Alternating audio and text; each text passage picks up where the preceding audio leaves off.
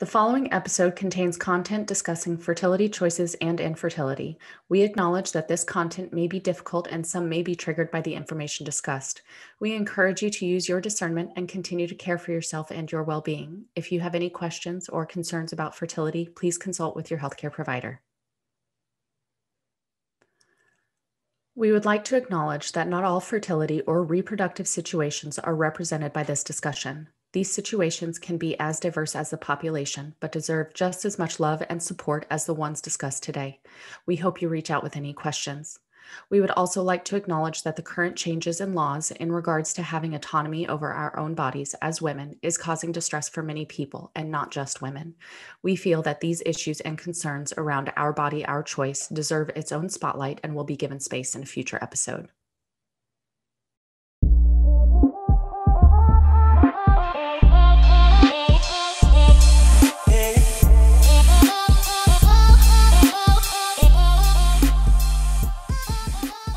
Welcome to Love Always Self, a podcast about connection to self, reflections of self, and how this impacts our reality. We're all about trying to find balance, discovering tools for spiritual wellness, and creating a safe place to have loving conversations about a broad range of topics. I'm Karista, a spiritualist with a background in nursing, health coaching, and personal training. I believe in a holistic mindset where everyone and everything can work together in harmony by giving love and attention to the body, mind, and spirit so that we can create a more balanced life. I want to help guide you in your personal journey to create a life filled with joy, magic, and love. And I'm Shira, an explorer of personal truth with a background in program management, finance, and more recently a spiritual intuitive, learning to connect with spiritual guides whom I like to call Mount Glass. I have an always growing passion to not only guide myself, but to also guide others in opening to and creating stronger connections with our highest self, allowing us to see and feel life in a whole new loving light. We believe that we are all connected, and by learning to love self, we will elevate the collective consciousness and learn to create deeper connections with each other, self, and source. As we grow and learn through our own life adventures and self-discoveries, we hope you gain insights into your own truth. Don't forget to subscribe to stay notified of new content. We would love to hear from you. So if you have any questions or topics you'd like for us to discuss, please email us at contact@lovealwaysself.com, or you can follow us on Instagram and Facebook at lovealwaysself, and this will be linked in the show notes.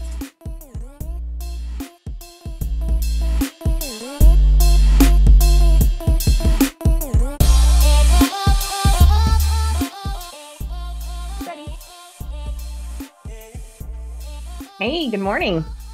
Good morning. Good morning. So today we have a special guest joining us, and welcome to Love Always Self. Before we get started, we just wanted to kind of throw out there that you might get a little triggered from our episode today. And we say that with compassion and love. And we want you to know that everything we're going to discuss today is for everyone's highest and greatest good always. And so to continue from that point, Carrie, would you like to introduce our host, our new guest?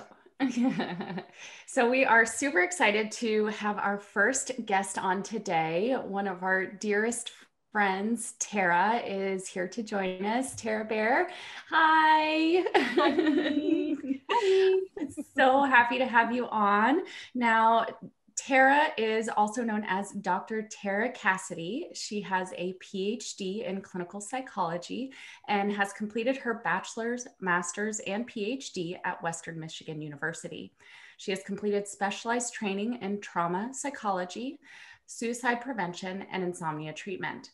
Tara's pronouns are she, her, and she has happily been married to a service member in the United States Armed Forces for 2 adventure-filled years. This has afforded her a variety of life experiences, from working with the military to living in remote places like Alaska. Tara's main interests lie in sharing evidence-based treatments and practices to historically marginalized and difficult to reach populations. Tara Bear, hello. Hello, Care Bear. Shira, thank you for having me. Absolutely. Yes, So thank you excited. so much. We're so glad to have you on, and we're just super thankful that A, you are a part of our lives to begin with, and B, that you are here to share with our audiences a little bit about fertility. So we are talking about fertility today and a couple different aspects of it. Yes. And, fertility can mean a lot of different things, right? So fertility can be in the sense that you are making a choice to not have kids. It can mean that you do not have the ability to have kids. It can mean that you're trying to have kids, or maybe you have kids and you want more. It really is diversified in many different aspects. And between the three of us, we have, different aspects of that, right?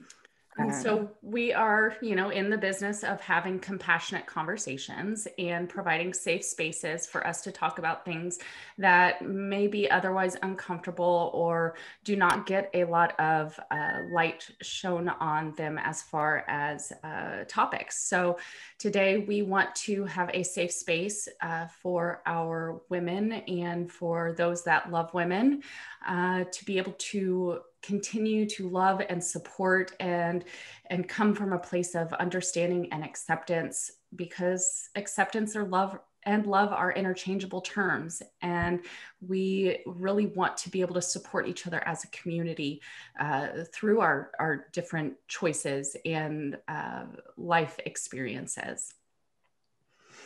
Absolutely. So, Tara, questions for you. What would you say was like your current or previous or planned future self situation with where you're at in life and kids and fertility?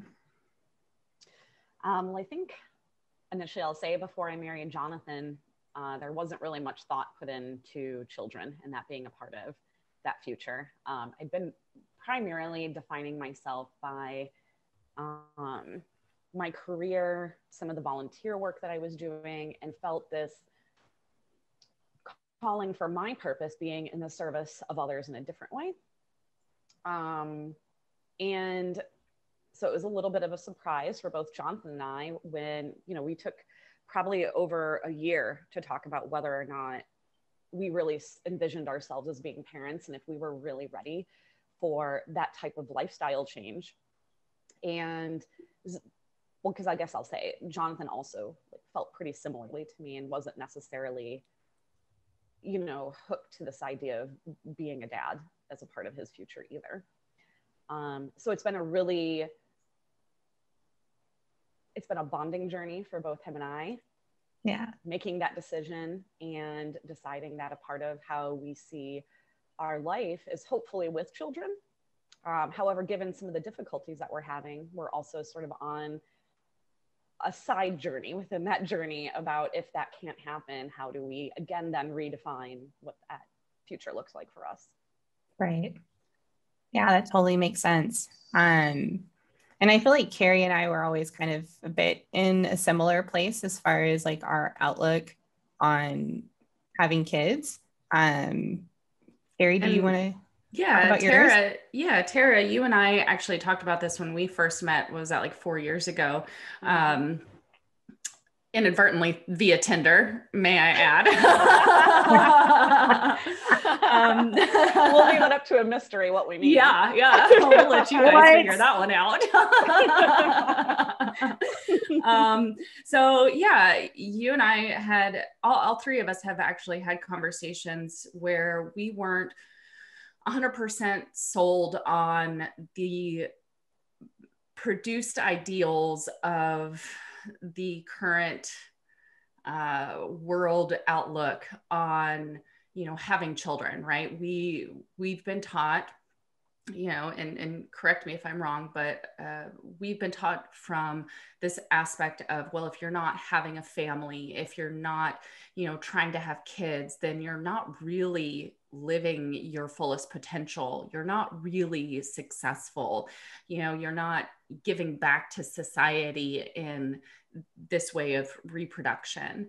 And you know, I actually at a younger age, you know, in my early 20s, I grew up as an only child. And so I actually wanted 6 kids when I was in my early 20s. And I got married at a young age, and I was going to get pregnant by this time and have my second by this time. And then I realized that I was in a really unhealthy relationship, and I did not want to reproduce with this person. I did not want to have to be tied to that person, you know, longer than, you know, my desire. And after divorce, ultimately I started finding out more about myself and finding more comfort in myself and happiness within myself, and started to realize that, you know, this ideal of children may not necessarily be, you know, what I want my life to be based around. And you mentioned something, Tara, about really wanting to be in the service of others. And that has been a huge driving factor for me as well. I started viewing the community that I was caring for as like my family, as a child in a sense. You know, I don't want to say I'm being paternalistic to humans when I care for them, but I feel more energy is available to be able to care for those people when I'm not having to give energy towards raising another human. And so ultimately, you know, my husband, when I met him, he was very much, I don't want children. And so I was just kind of like, okay, you know, that seems to be aligning right now.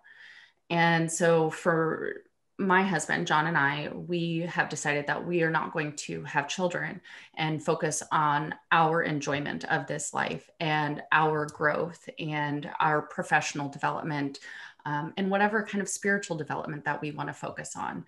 And I know that a lot of my family members have struggled with that. And, you know, even friends and coworkers, oh, you know, you're married now. Next step is babies. And it's like, oh, okay. Yeah. Okay. Huh. You know, you choose to continue that conversation or not. You're just like, okay. Because if if you say, oh no, we're not having kids, that, you know, brings up a whole struggle as far as, you know, somebody wants to convince you, oh, but you would be great at having, you know, being a parent. And sure, yeah, maybe I would. I really don't have any doubts around that, but it's just not my choice.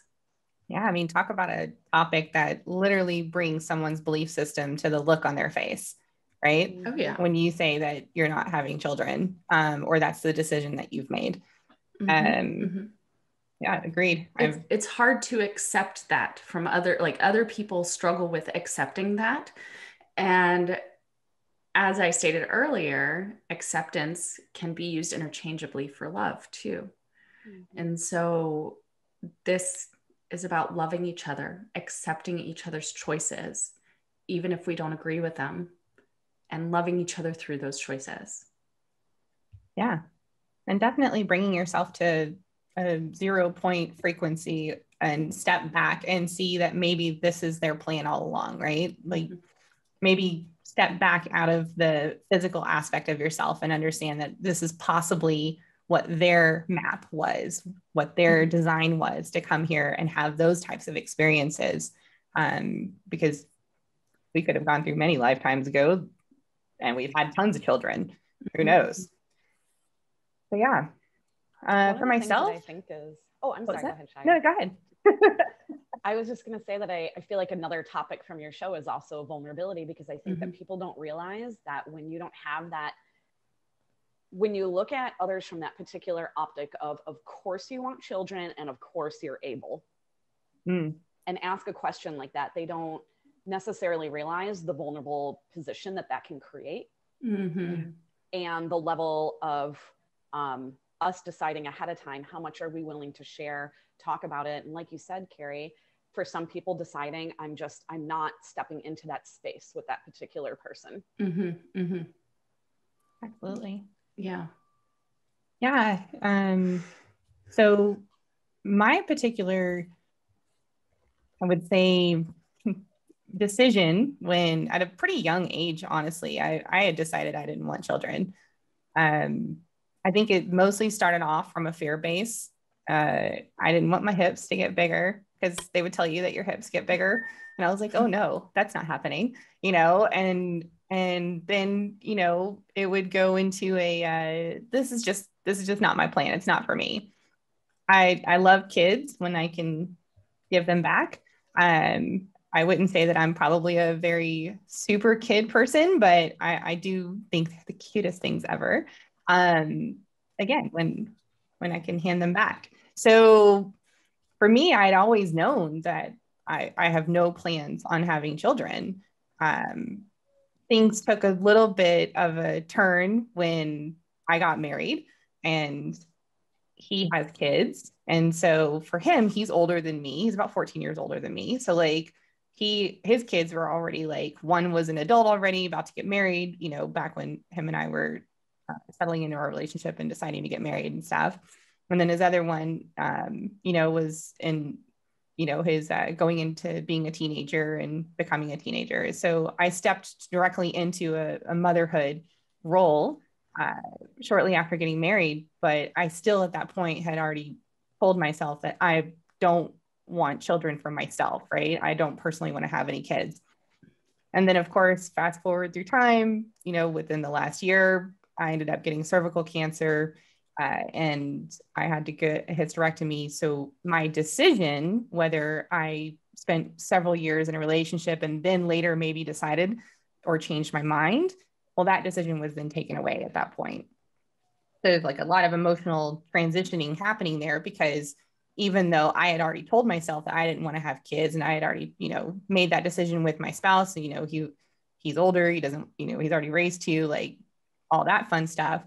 It was still traumatic to me to go through an experience where I no longer had a decision in that. Mm-hmm. I completely understand that because even though I've made the decision not to have children, I still like having the option. Right. Like the idea of my choice being taken away is not preferred for sure. Right. And I do think you make a valid point that this doesn't mean that we don't love children. No. I adore kids. Like that was my first job, started babysitting at, 10 and then worked at Stepping Stone Daycare and the babies for several years. Like I loved that. Oh yeah. But I like giving them back as well. I think one place I overlap with Shira on, but for a different reason, is having difficulty with getting pregnant, despite Jonathan and I doing things like an intrauterine insemination or using some of the fertility drugs, and feeling that like this endeavor feels different than seeking my PhD, and that it doesn't really necessarily matter how hard I work at it, or if I do everything the exact right way, I'm still not guaranteed control over that outcome. Mm-hmm, mm-hmm. I feel like for any of us, that losing that perception of control over something that you really want is a hard thing to come to terms with. Mm-hmm, mm-hmm. Yeah, it is.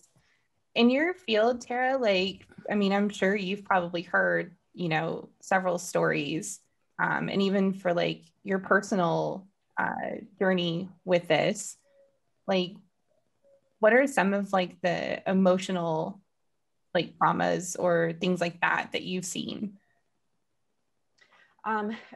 Infertility type of psychology isn't really my specialty, but I can say from just like some reading that I've done with the literature as I've been on the journey is that it's really common for both partners, whether you're talking about like same-sex partnership or opposite sex partnership, to experience a lot of anxiety and depression.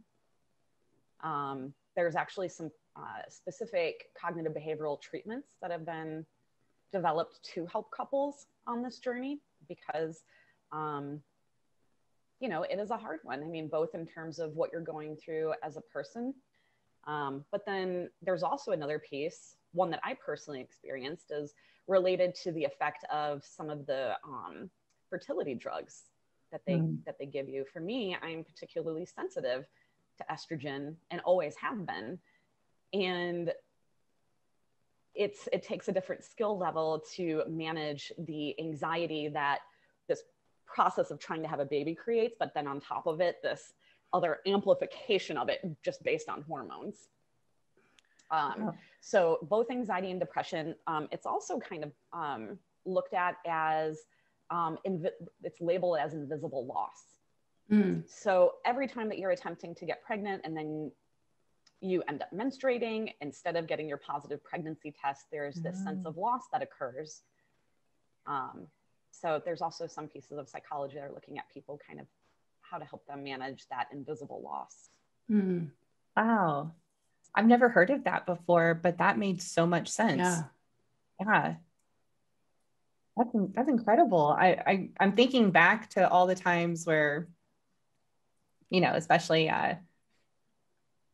before, you know, my surgery, there would be months, and occasionally, you know, I'd be like, I'm like a few days late.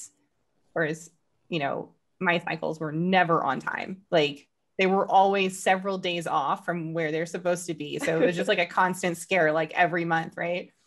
And, you know, and so it was kind of you would get it, and then you'd have like a little switch in your head that just says, "Aw," and then you're like, "Oh, thank God," you know, So, and so I can see how that would be even that much more amplified if you're actually trying. So wow, that just blew my mind. Okay. Yeah. And it's interesting because like, I know that when I was in the transition period of deciding, I did feel a sense of loss as well, you know, that because I did originate with this idea of having a full house of children. And so that term is, I hadn't heard that either, the invisible loss, but that makes a lot of sense. And I can't, you know, it's hard for me to put myself in the shoes of actually putting forth the effort and, you know, feeling like it was unsuccessful. So can you share some of your experience with the coping with tools that you've used between you and Jonathan, how you support each other, and also I would love to hear how you want to be supported. Where do I want to start? So I think one of the strengths that I have with my relationship with Jonathan is that partially there is this foundation set by being a military couple. We've done a lot of hard things together, from moving me up from Texas to Alaska, Alaska to here in Illinois, Missouri, and doing these things on our own, living together. We had just moved here around the time of COVID. So living together through COVID and without having had much of an opportunity to develop a community or social support system here prior to it hitting. And luckily, we were two people that these experiences have solidified more so our bond, made us sillier together, and much more comfortable with one another to talk about vulnerabilities or different aspects that are like both easy and hard about life. And so I think one of our strengths that we have used is being completely honest with each other and how we're reacting to this journey. We do a couple of things that kind of like come to the forefront is when, like inevitably when we're getting the negative pregnancy tests, is we kind of do this balance of both a little bit of avoidance when it's the early on pregnancy tests in order to maintain our hope. And then as we're getting towards the end of the cycle, these last few times and getting those negative tests, then it's talking a bit more about our experience and a bit of that sadness, and also trying to lift each other up and create more of that hope. We do a couple of extra things also with our schedule. Like both of you know very well, I'm not much of a morning person. But one thing that we have added to our routine is me getting up early with Jonathan, who is an early bird, and taking our coffee and going for a walk together. Oh, nice. Talking about the day, talking about, whatever it is that we want to, but just being able to have that time in the morning to, like set the calibration for the day. So I think we focus a lot on how do we increase our communication and our bond as we do something really, really hard. Yeah. I think the point of vulnerability, coming together as individuals and coming together, to support each other through that vulnerability, because, to heal, to support each other, we have to be able to talk about it with each other.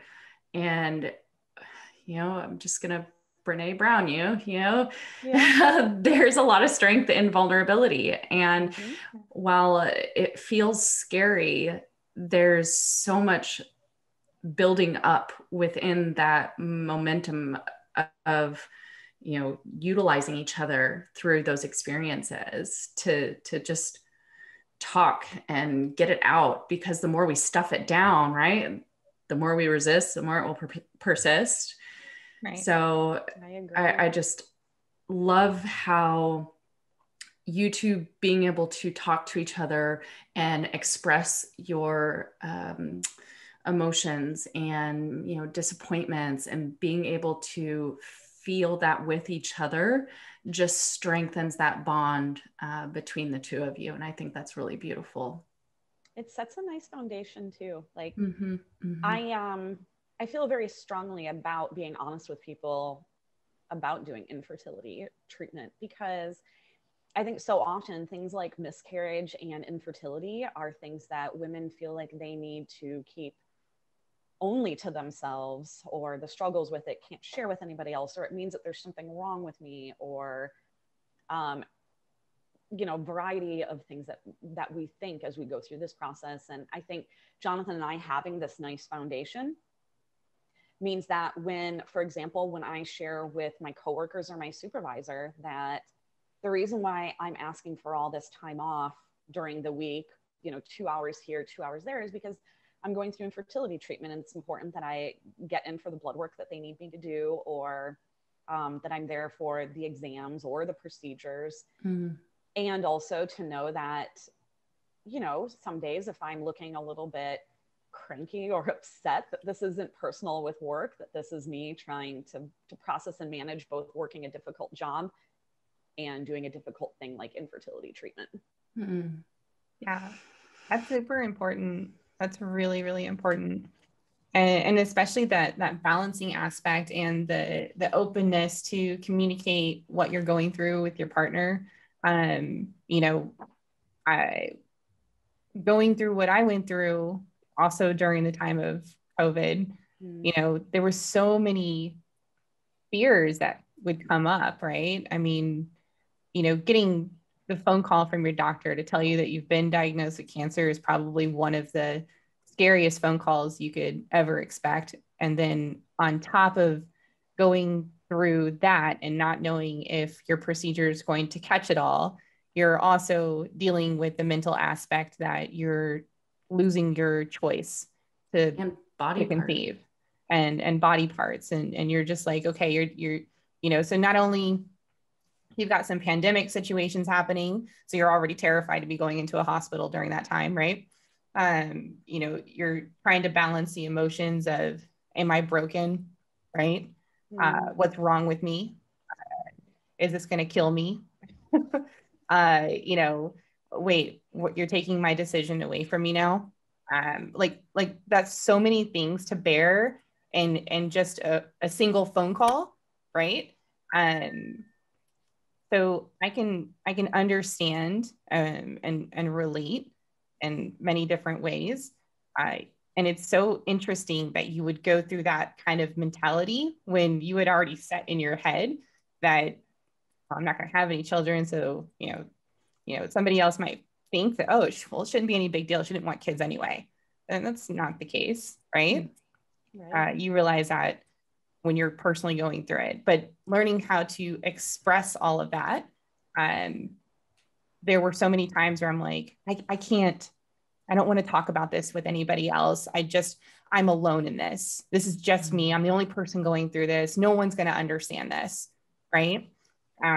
Sometimes you would even feel like you want to like lash out at your partner, because no matter how supportive they are, they're not going through it. They don't know. Right. So it's so important to me to have found the different resources and the different information that was available out there. But at the same time, and we have got to talk about this one, ladies, the sporadicness of where to get the information and how it wasn't just bundled up in a pretty package and all in one place for you to just sort through. I mean, I must have done like hundreds of YouTube videos and Google searches and, what do I need? How do I get prepared for this? Who do I talk to? Is there anybody else dealing with this? How did this shit happen in the first place? Like, what can I do to tell people? And then you start getting this like strong sense of notion of, I got to tell somebody, can this be avoided? Can I protect other women from going through this? Like, it's an emotional roller coaster. But yeah, the information section of this though, like for you, Tara, where would you say that you went, or did you even experience something like that yourself when just trying to find resources for Absolutely. not only the physical, but the emotional? Yeah. Absolutely. It's been, and still is, confusing. You have, I feel like you have within the scientific community, we would say like, we have a lot of correlational data and not necessarily a lot of causal data that tells you, like, we know we need the sperm and the egg. And it kind of feels like after that, like what else is going to make this increase my chances? And even something like doing an intrauterine insemination, the chances of success change based on your age and your difficulty, your particular situation. And so you might be looking at only a 10% chance, no matter what else you're doing. But yes, I would look online, but experience the same thing as you, Shira, where it was like, how do I know who's reputable? Like, even sifting through, like I was saying, some of this like correlational kind of data, it was like, don't run. But then plenty of women who are runners and get pregnant, right? Right. Don't eat soy, but plenty of vegetarians that get pregnant, right? And so it became this like, okay, fine, I'll give up soy. Okay, fine, I won't run. Okay, it sounds like biking is okay. But really? Biking is okay, but running's bad. Sitting on that tiny little seat, your vajay on that tiny little seat is okay. Yes, my vajay is okay, but Jonathan shouldn't bike because it's bad for the testicles. So it was like, okay, fine, Jonathan won't bike and I'll bike. So he can run while you bike. Exactly. So it was, So I think I got, that was one source of information. Then my mother-in-law is actually highly involved in that community. And now I'm forgetting the name of the particular certification. And I love your mother-in-law, by the way. She's Me too. Phenomenal. She is phenomenal. Shout out. I love her. And she has been so helpful with information, but also just like really nice emotional support through this time.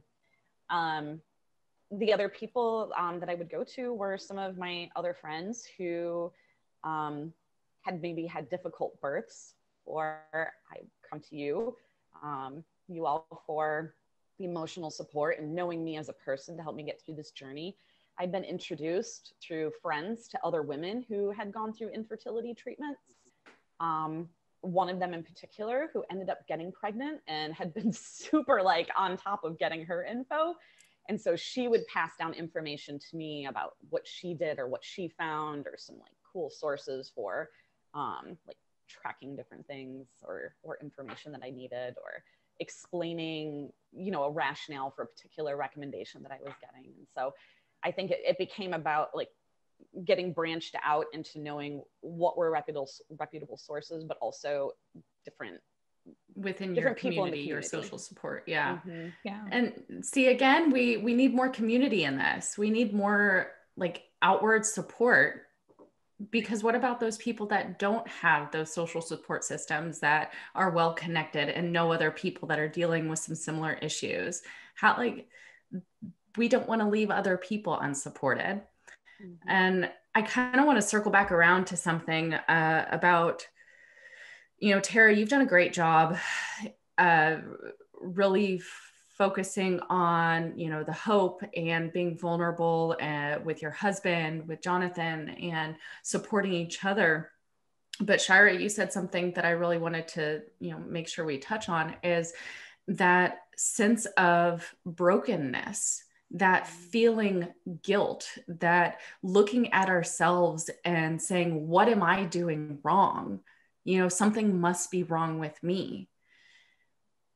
Oh yeah. How do we address those types of, you know, internal battles? I think honestly, like just from my own personal experience, you know, and I try to do my best not to talk for anyone else outside of my own personal experience. So, but I'm sure there's plenty out there that can relate, just based even off the conversations I ended up having with friends during this time, right? Or during that time. There was a lot of blame towards myself, right? Like I put a lot of blame on myself during all that. You know, I didn't do the right follow-ups to the OBGYN, or, you know, how did I not know that this was going on in my body this whole time? I didn't understand that there was areas of my body where I was uncomfortable, but I was so used to it, I didn't know it was not normal. You know, there were so many things that I felt to myself that maybe I could have stopped this before it got to this point. Did I cause myself to have that kind of situation to happen? I do feel a little fortunate that I happen to be going through my spirituality journey while all this was going on. So I was learning during all of that to take a step back from my emotional situation and look at it in a bit of a different light and a bit of a different state from the blaming of myself, and being a bit more compassionate to myself that this is happening. As sad as it is, as hard as it is, it's happening at a time that it was meant for me. You know, and I think of all of these like random synchronistic moments that took place that led me to finding out when I did. You know, like, and I've shared this story before on my social media, but, you know, learning, I went and did we went on like a crazy date day for my anniversary. And we had a lot of different types of foods that weekend. And that led me to being in an immense amount of pain, to the point where, you know, the next morning I was trying to make a decision on whether or not I was going to have to go to the hospital. But I was so afraid to be in a hospital during the peak time frame of all the COVID patients being there that I was literally trying to like talk myself out of it. And my husband was like, "This is abnormal. You need to go." Right. Yeah. Yeah. Nurse Carrie told you too. Yeah. Nurse Carrie was like, "Girl, you crying. Like, this is not good." Yeah. Can you tolerate this pain? Right. No. Well, then you need to go. Yeah. I love you, but yeah, it's super true. Yeah, that's right. I was, you know, vulnerable moment here, but I was totally sitting on a toilet trying to figure out what the hell I'm going to do while talking to Carrie. Sorry. And yeah, and so I did end up going, and they did, you know, an MRI and a CAT scan, and then that's when they found everything, you know. And so honestly, I'll be honest, when they kept coming into the room, it was like bad news bears. They just kept giving me more bad shit every time they walk in the room and tell me my results. So, but I kept thinking about, like, you know, the turn of events that took place, right? Like I walked myself through this, but looking at it from a bit more of a neutral perspective and not so much, it's your fault, you're broken, you did this to yourself, right? Which is really harsh. And we've got to, you know, as a species, we've got to stop blaming ourselves for everything that goes wrong in our lives. Sure, we can make a mistake in a general sense, but it's okay that things happen to you at the time they happen, because I do tend to look back at that situation now and I am a bit more grateful for it because I learned so much and it brought me into a community, which definitely will link some of the resources that I had below. But, you know, I met a lot of people from hystersisters.com that I mean, what an incredible resource. Talk about, you know, a really good one-stop shop. And, you know, there was a lot of people there that were very supportive and they tell their stories and you share that with them as well. And they help you with that support system that you really need during those times.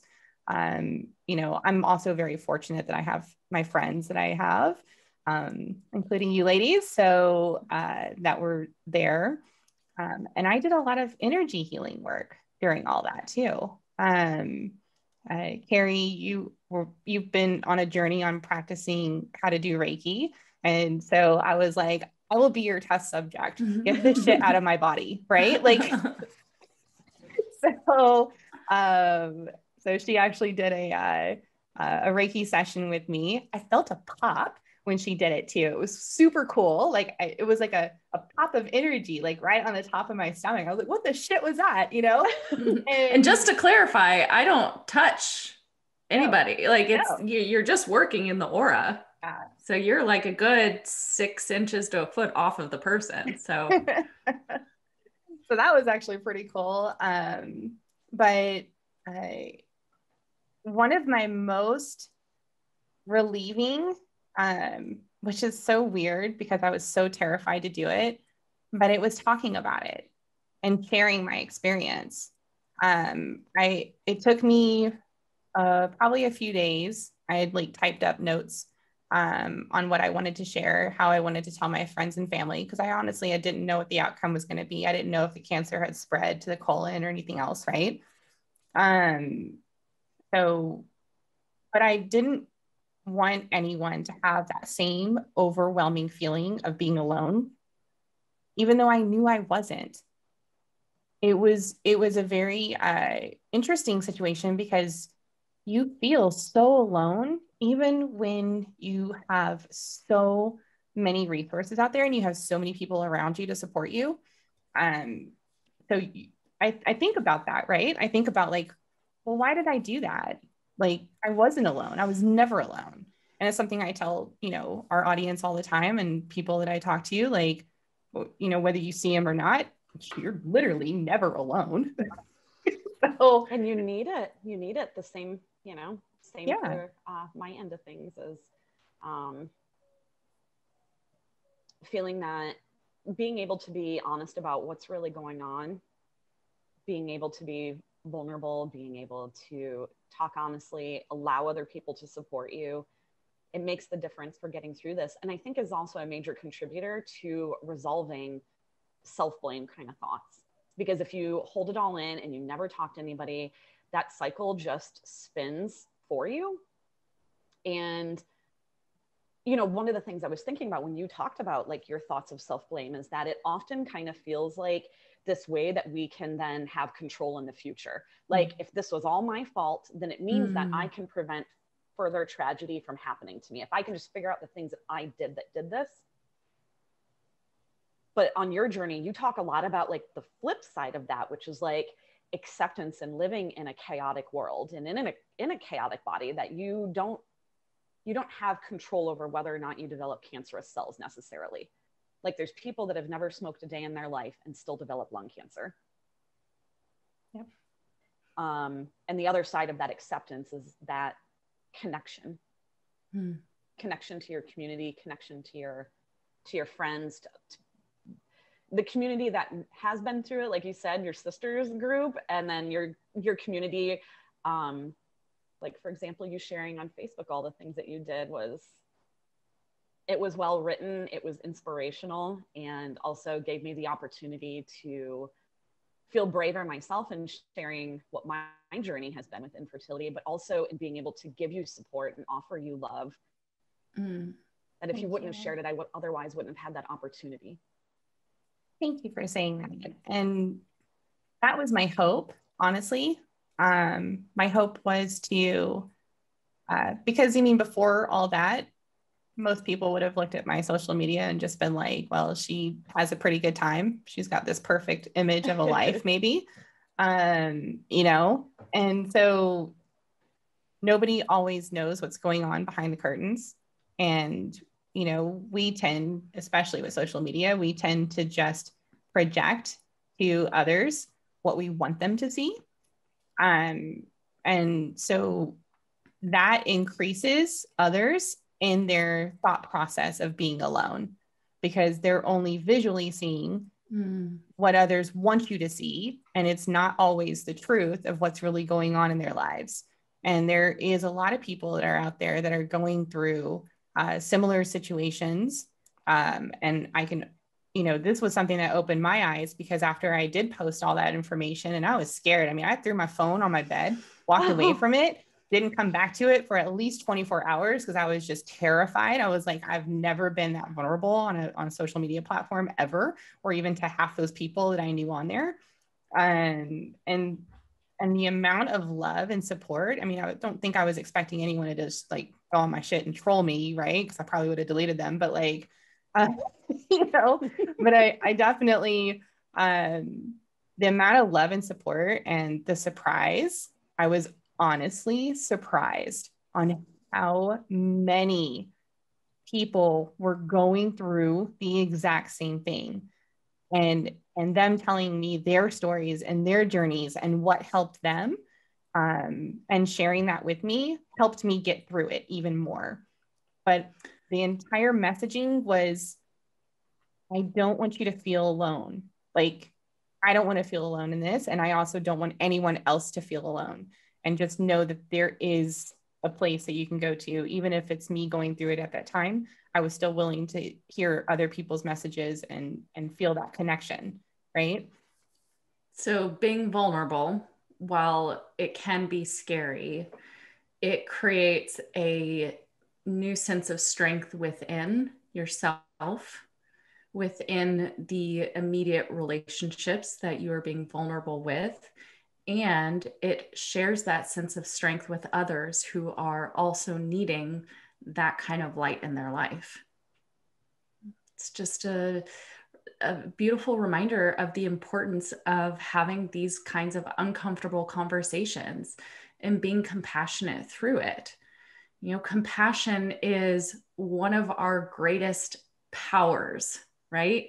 It is us being able to love each other through our differences. And while we may not always understand or may not always be able to relate, having that compassion, listening with love, you know, accepting somebody for who they are, the state that they're in and what they're going through, and continuing to love them through all of it. That is, you know, something that is so needed right now. So needed. And I'm thankful for all of you and being able to have access to lots and lots of social supports as I've gone through it, because I will say not everybody in my life has been so supportive or so thoughtful about that kind of compassionate response that you're talking about.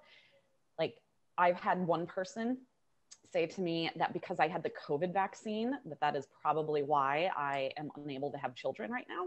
Wow. No scientific evidence whatsoever to make a statement like that, but just a fear-based statement. Totally. And when you think about, like, there's lots of people that also struggle with self-blame within infertility. Like, luckily that hasn't been so much of an issue for me. Like, I understand that I'm 39 years old. There's some things that are just like more difficult as you get older.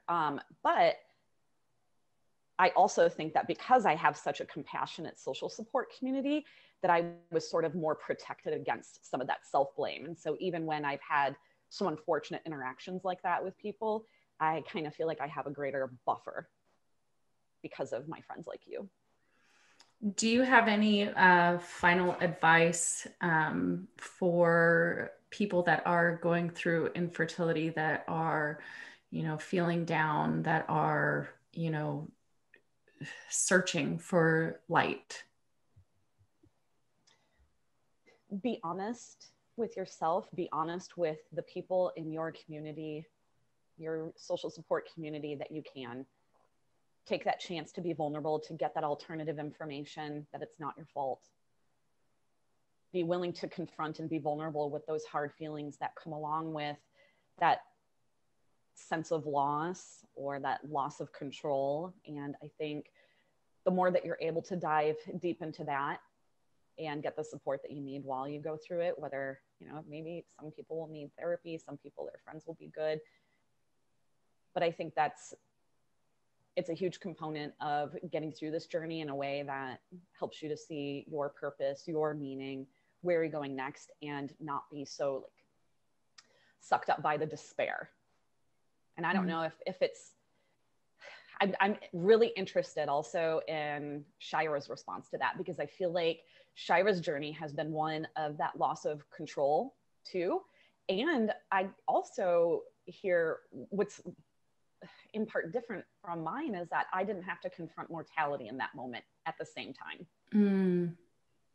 Yeah. For the most part, what helped me was, first of all, I have control issues. Something I First of all, let's just be honest here. I have always had control issues. I want control over everything, even the amount of dishes in the sink, right? So, and how they're put in the dishwasher. She knows. We were roommates. She knows. So yeah, that was tough. But what helped me get through it was something my doctor said to me. And that was, let go of how you are wanting other people to feel. Because there was a lot of times where I just wanted to cry. And that's it. I just want to sit in my own little bubble of sadness and just let it out.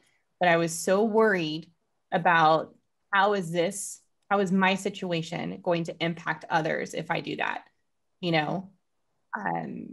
and so bringing some compassion back into myself and focusing back on what do I need? And right now I just need to sit here and freaking cry. But communicating that to my family and my friends, there would be times that I'd call Carrie and be like, Carrie, I just need to vent, and I know that this is hard on you because I'm your best friend and you're watching me go through this, but I just need your ear to just let me vent. Right. I remember you calling and asking if it was okay. Right. And there were times that I would tell my husband, look, I just want to be sad. I want to sit here in this dark living room with the TV light on and just be sad and feel this emotion. And let it work through me, because I don't want to hold it in to give everybody else room. I need that room, right? So that was something that, again, I felt fortunate enough for the doctor to say that statement to me, because it hit me like a ton of bricks. And B, I was in the beginning phases of my awakening and my spiritual journey to realize that self-care is one of the biggest factors of your entire experience.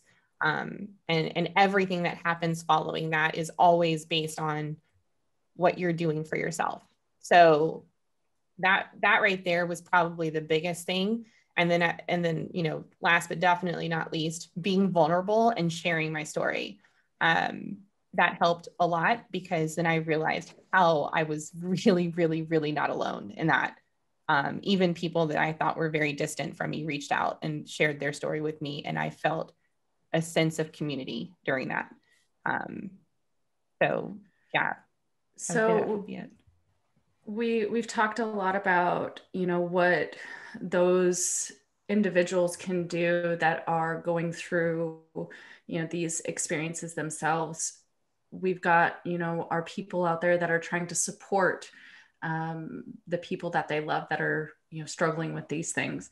So from a, social support standpoint, a caregiver standpoint, how can we support you? What is a way that the community that can best support individuals that are going through this experience?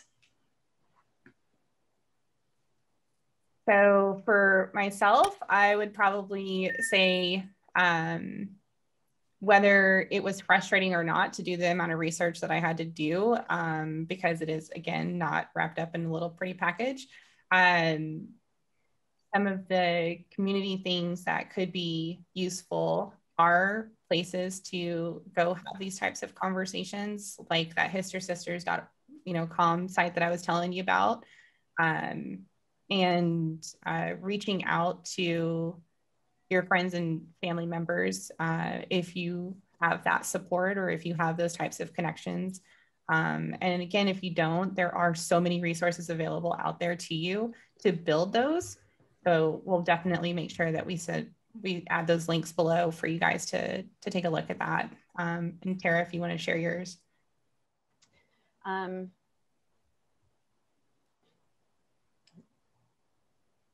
It's sort of hard to summarize it all.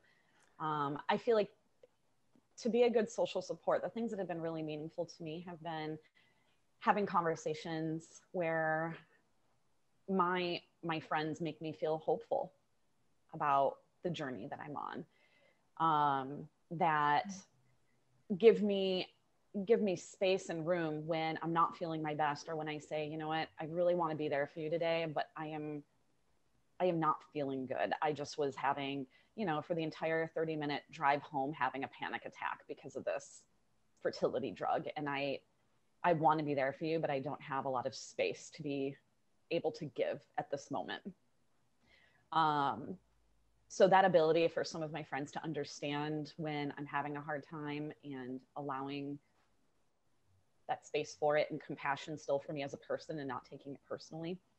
I think the other is reaching out to friends that that have struggled in maybe a similar way, and being willing to connect to people who might not have otherwise have had contact.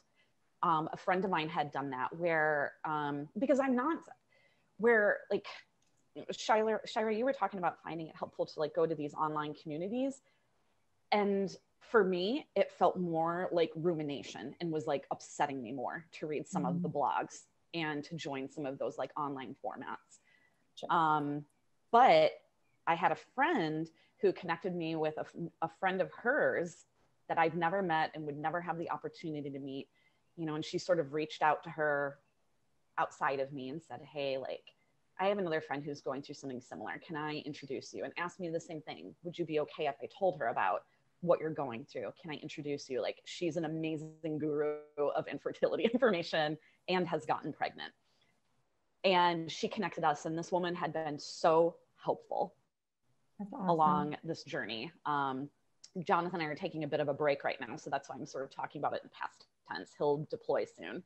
And so we're putting a pause on things until a little bit later so that we have a greater chance of him being present for the birth. But so I need to reach back out to her. That I'm reminding myself of that right now. But she has been so helpful. And so I think that piece was really cool. That willingness to kind of connect people that otherwise maybe wouldn't have had contact. So one piece of advice that I have for, friends or family, that are going through or may have somebody that they love that is dealing with fertility issues, or, is struggling with pregnancy, struggling with, the loss of choice. And that's to just listen, hold space for that loved one, to be whatever they are in that moment, whether it's happy, whether it's sad, whether it's grieving, whether it's playful. Hold space for that person. Well said. Do the portion of communication that we struggle so hard with. Shut your mouth and listen. And I highly, highly recommend, if you are in the physical space with that person, just to open your arms to them. Sometimes all that they need is a hug, a hand on their hand, nodding in awareness and acceptance, and just reminding that person that you love them, which is doing so through the physical, offering of holding space for that person. Oh, babe, you are so good at that too. I just Yeah. want to bring up, like, part of my infertility journey meant that I couldn't go to Jamaica for your wedding. And before I could even get the words out to tell you that the doctors were telling me I couldn't travel and I'm crying, you listened, you provided me so much compassion and so much love. And even though, like, your wedding had been postponed a year because of The vid already, like, yeah, other people were like, we can't travel there now, like, for whatever reason. And like, you are especially adept at that, listening and giving of love, even when it meant something personally painful for you. And I just love and appreciate you for that. Absolutely. Oh my gosh. I mean, who am I to tell you have to, conform to what I want? It's your life too. We are each here having our own personal experience with, our needs for personal growth. Who am I to limit you in that? I love you guys so much. Love you guys Love so you. much.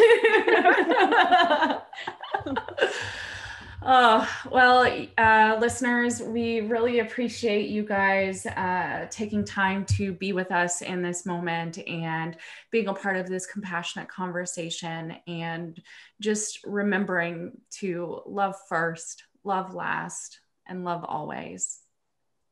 Thank you so much, everyone, for listening. Thank you, so Tara. much, Tara. Thank you for having me, both of you. Love you. Absolutely. Bye, everybody. Bye. Have a great day.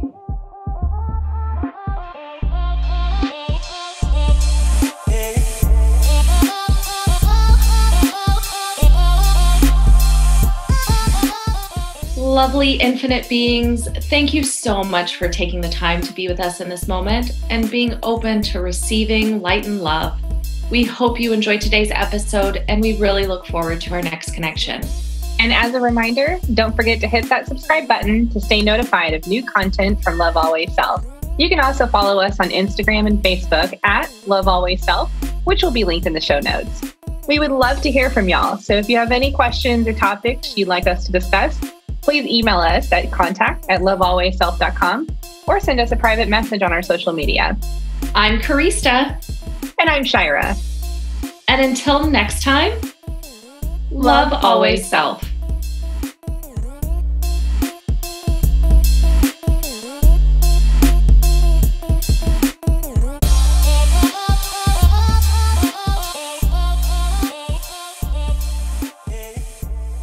Love Always Self podcast is meant for entertainment purposes only. We do not make any warranties about the completeness, reliability, and accuracy of the information presented in this podcast.